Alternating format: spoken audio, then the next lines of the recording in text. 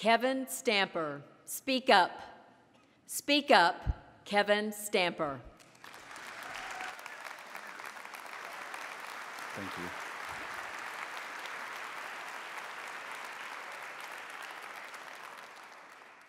If you can hear my voice, would you count to 3 with me? 1, 2, 3. Isn't that amazing? I mean, your counting abilities are spectacular. But it's amazing to hear so many voices together in one room, isn't it? Madam Contest Master, my fellow Toastmasters, and communicators. Growing up, I had a lot of babysitters, which either means that a lot of people liked to hang out with me or that my parents really didn't. But my favorite babysitter was named Kelly. And after years of me teaching Kelly how to be compassionate and how to be patient and how to serve others, she decided to venture into a new career path that was less challenging, and she became a nun. And the day came where Mother Teresa was coming to Kelly's convent to name the incoming nuns. And so all the new nuns came out and stood in single file line, one after the other, desperately waiting to hear what Mother Teresa would say to them. And Mother Teresa went straight down the line, naming each and every nun until she got to Kelly. And she asked Kelly, "What would you like your name to be?" And Kelly said, "I don't know, you're Mother Teresa. Why don't you choose for me?" And Mother Teresa said, "Well, what was your mother's name?" And Kelly replied, "Nancy." Now, apparently Mother Teresa was a little bit hard of hearing at this point in her life. And she replied, "Oh, Sister Mercy, that's a beautiful name." And continued down the line. And so Kelly ran to her mother nun and said, "I need to talk to you because I think I just got named incorrectly. See, my mother's name is Nancy, but Mother Teresa named me Sister Mercy." And Mother Superior said to her, "Well, did you tell her this?"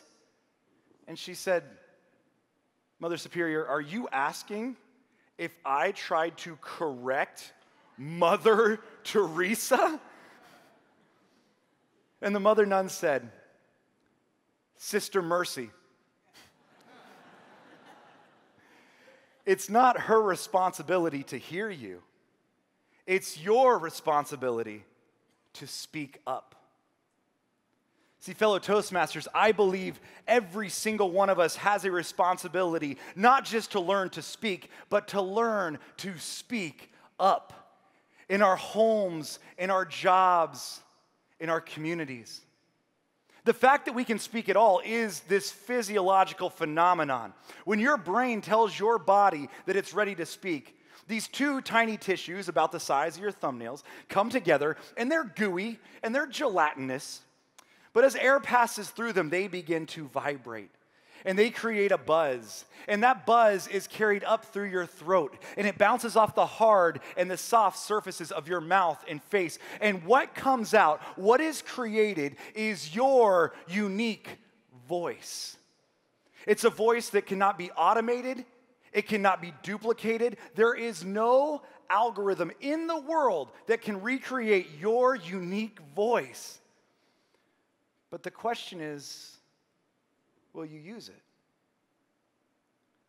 7 years ago, my wife and I had a child, and she taught me compassion and patience and how to serve.